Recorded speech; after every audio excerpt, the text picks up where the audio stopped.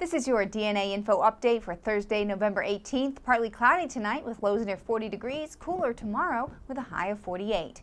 In your headlines, the NYPD's top spokesman defended the tickets police issued against 7 men for playing chess in Inwood Hill Park. Paul Brown said 2 of the men had prior arrests and that police were being criticized for just doing their jobs.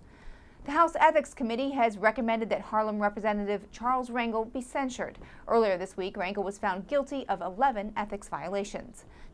Mayor Bloomberg announced a new round of deep budget cuts today. The cuts will slash $1.6 billion from the city's budget and include eliminating teaching positions, civilian police positions, and laying off staff at Children's Services and the Department of Finance.